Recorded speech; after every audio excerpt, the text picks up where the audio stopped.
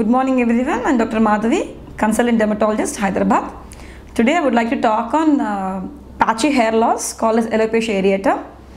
Previous episodes I have done the general causes of hair fall and the male pattern baldness and what are the different causes of general hair fall. But today I would like to emphasize on the patchy hair loss.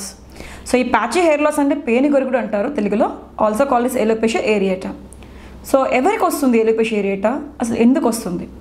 So alopecia areata అనేది ఒక రకమైన genetic autoimmune disorder అనమాట. మన own hair cells attack చేయడం వల్ల ఆ పర్సన్కి అక్కడ ప్యాచీగా హెయిర్ లాస్ అనేది జరుగుతుందన్నమాట. సడన్గా అబ్జర్వ్ చేస్తారు. బార్బర్ షాప్కి వెళ్ళేటప్పుడు బార్బర్ చెప్పేటప్పుడు they will find out that ఇక్కడ మీకు హెయిర్ లేదు సార్, ఇక్కడ హెయిర్ లేదు మేడం అని చెప్తే వాళ్ళు వెంటనే అక్కడ నోటీస్ చేస్తారు. ఇట్ ఈస్ అబ్సల్యూట్లీ ఎసిమ్టమాటిక్గా ప్రజెంట్ అవుతుంది అనమాట. ఎప్పుడు వచ్చిందన్నది కూడా గమనించలేరు. ఆల్ ఆఫ్ అ సడన్ ఎవరో చెప్తేనే గమనిస్తారనమాట. So this particular condition is called as alopecia areata. So as I have mention, cause అనేది it's a question mark. It is mainly because of autoimmunity.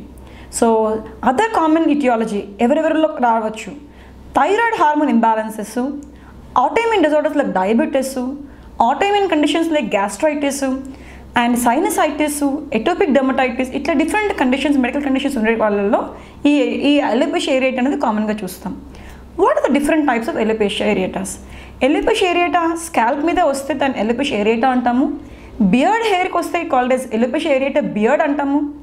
మొత్తం తలంతా కూడా వెళ్ళిపోతే alopecia totalis అంటాము. Other hairy parts like eyebrows, I lashes, body hair కూడా పోతే దాన్ని universal అని అంటాం మనం. సో alopecia areata ఏ విధంగా ట్రీట్ చేస్తాం, ఏ విధంగా డయాగ్నోస్ చేస్తాం? సో డెర్మటాలజిస్టు మీరు సంప్రదిస్తే ఈ ప్యాచీ హెయిర్ లాస్ రియల్గా అది alopecia areata కాదా అన్నది నిర్ధారిస్తారు. ఒకటి క్లినికల్ సైన్స్ బట్టి, రెండోది సెపరేట్ ఇన్స్ట్రుమెంట్స్ లైక్ డెర్మోస్కోపీ లాంటి ఇన్స్ట్రుమెంట్స్ బట్టి మీకు alopecia areata అనేది ఫైండ్ అవుట్ చేస్తారనమాట.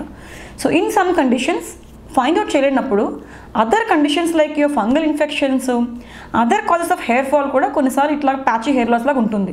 అట్లాంటి కండిషన్స్లో we do even skin biopsy to confirm the diagnosis. So once we confirm the diagnosis, how are we going to treat it? So naturally a patient expects the treatment to be better.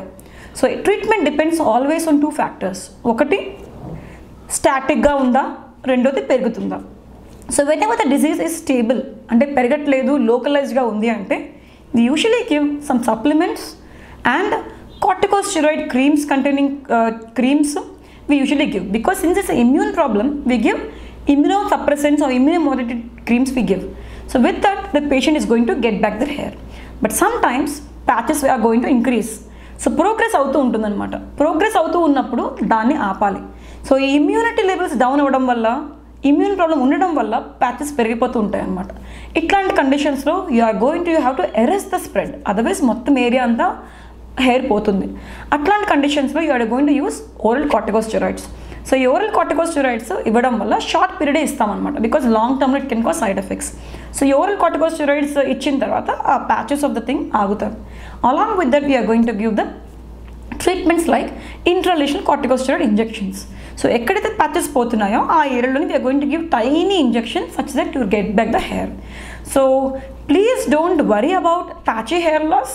There are very good treatments and always your dermatologist is the right person to guide you, because always they go in systematic approach. మీకు డైరెక్ట్గా medication అనేది ఇచ్చారు, మీ problem ఏంటి, ఎందుకు వచ్చింది అన్నవి evaluate చేసి, investigate చేసి they going to treat it.